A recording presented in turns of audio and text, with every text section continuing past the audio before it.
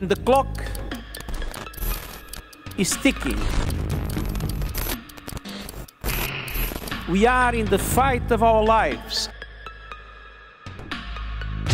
And we are losing. Greenhouse gas emissions keep growing. Global temperatures keep rising. And our planet is fast approaching tipping points that will make climate chaos irreversible.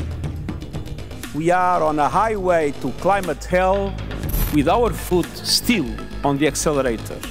Ito ang babala ni UN Secretary General Antonio Guterres sa pagbubukas ng COP27 sa Sharm el-Sheikh, Egypt noong November 7. Aniya, ang naturang annual UN Climate Conference ay dapat magsilbing paalala na ang sagot sa krisis ng climate change ay nasa ating mga kamay. Ngunit ano nga ba ang ating mga target at kailangang gawin o pagtuunan ng pansin to avoid climate catastrophe? Here's what you need to know. Isa lamang ang net zero sa mga pinakamahalagang tema ng climate conference o anumang usapin tungkol sa climate crisis. Ngunit ano nga ba ang ibig sabihin nito? And is it doing more harm than good? These terms are important kasi yun yung way para mag-grasp ng people. Pero para hindi siya maging buzzword, ang sobrang important na point na kailangang diinan ay climate education, yung climate awareness. So dapat, as we use these terms, dapat in-explain natin siya. Dapat pinapakilala natin sa mga mamamayang tao. For people to be able to engage in climate action and to hold the government accountable. Net zero kung tawagin ang pagbabawas sa ating greenhouse gas emissions. Kasabay ng pagtanggal ng greenhouse gases na mayroon na sa ating atmosphere. Ito ay para mabalanse ang carbon dioxide o CO2 across the world by actively and simultaneously removing it in the air upang maabot ang sinasabing zero o carbon neutrality. The need for net zero was underlined in the historic Paris Agreement during COP21 in 2015. Isa itong breakthrough for climate action kung saan mahigit 190 nations ang pumirma sa isang legally binding international treaty kung saan kasama ang pagbabawas sa global greenhouse gas emissions upang mapigilan ang lalong pagtaas ng global temperature.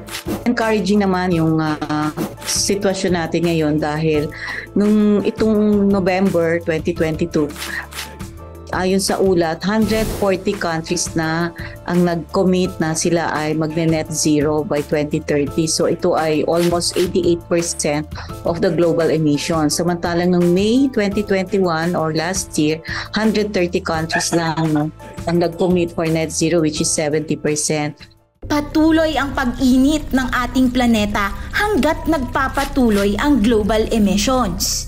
Another problem with the term net zero kasi is the way na ginagamit siya. Ginagawa siyang promise in the future na sobrang layo, na wala namang concrete plans and steps paano ba kakarating dun sa net zero 2050, 2040, 2030, diba? And all of that is already too late. Kasi yung emissions natin ngayon, sobra-sobra na. Yung mga nangyayari na ngayon ay dahil dun sa emissions na yon. At kailangan na natin bawasan ngayon pa lang. According sa UN Emission Gap Report, upang mapanatili ang global warming below 2 degrees Celsius at maabot ang target na 1.5 degrees Celsius Earth temperature, kailangang mapigilan ang production ng 25 gigatons of CO2 equivalent greenhouse gas emissions by 2030. Sa kabila nito, kung titingnan ang nationally determined contributions ng mga bansa, mayroong gap na katumbas ng 19 to 27 gigatons of CO2 equivalent. May gap pa rin. So kailangan talaga ambitious, yung sinasabi natin sa ating discussions globally, there should be an ambitious target for the developed countries to really reduce their greenhouse gas emissions. Sa Pilipinas naman, mayroon din tayong sariling targets. Ayon sa Philippine Greenhouse Gas Inventory of 2010, ang ating total emissions ay 107.3 million metric tons of carbon dioxide equivalent, nakatumbas ng 0.39% ng total global emissions. Ang gumagawa ng ating greenhouse gas inventory sa ngayon ay ang Climate Change Commission. There's an ongoing inventory. Hopefully, we can complete it within this year so that next year medyo we can already rely on an updated inventory. At kahit dito sa Pilipinas, ang fossil fuels na sanhi ng carbon dioxide emissions ang primary source ng ating energy supply. 61% ng ating energy source ay galing sa non-renewable oil at coal.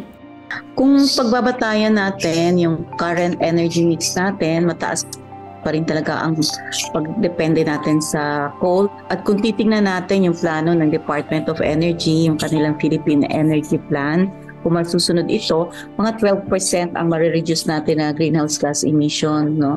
Pero kung hindi naman, tinataya na tatas ito ng mga 300% in 2030 pa, mga 210 million metric tons of carbon dioxide equivalent.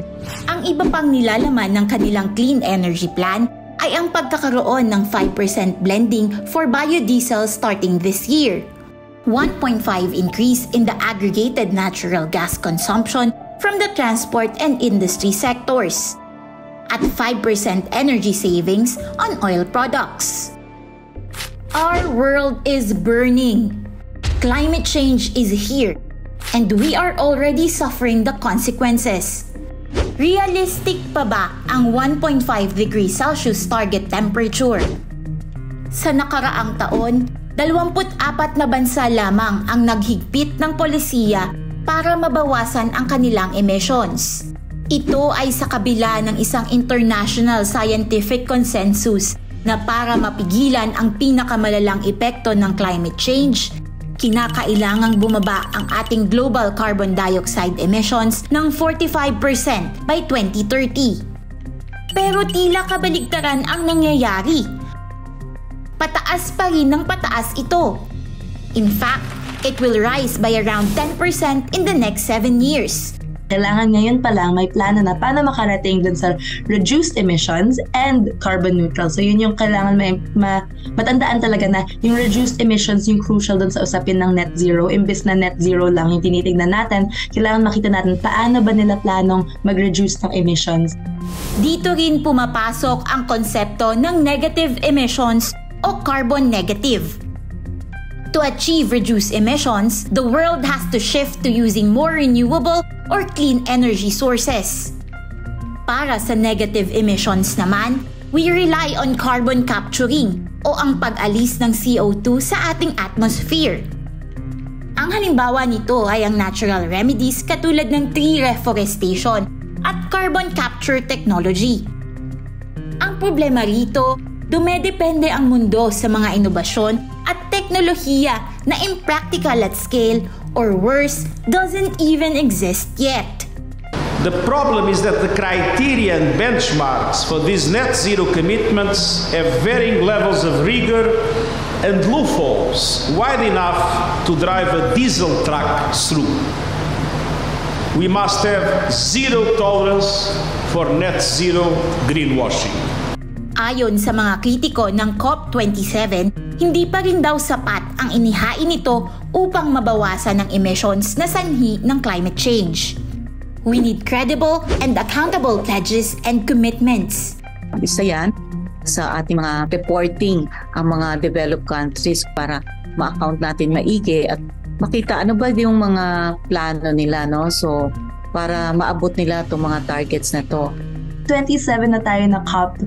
Wala pa rin nangyayari kasi hindi naman pinapakinggan yung mga taong talagang naaapektuhan ng krisis sa klima. While we're not gonna solve everything in one summit, diba? We have to understand that, but we can have great steps towards climate justice if the world leaders finally listen, genuinely listen, and pay attention to what the people have been saying for decades now. Now we need to prioritize people and planet and not profit. This is where the concept of degrowth comes in. The degrowth movement advocates shrinking the economy and its activities in order to save the planet. Economic growth and development ang naging layon ng buong mundo simula noong Industrial Revolution. Ito kasi ang nagbibigay ng trabaho sa mga mamamayan. Ito rin ang nagpapaunlad sa mga bansa at nagbabawas sa kahirapan. Ayon sa mga nagsusulong ng degrowth, hindi raw natin mababawasan ang greenhouse gas emissions kasabay ng pagsusulong pa rin ng economic expansion. Economic growth simply requires the use of more energy, putting the emissions goals needed to save the world more out of reach. In our continued pursuit of growth and greatness, are we effectively gambling our world? Para sagutin ito, kailangan na rin nating tingnan ang epekto ng climate change at natural disasters na dala nito sa ating ekonomiya.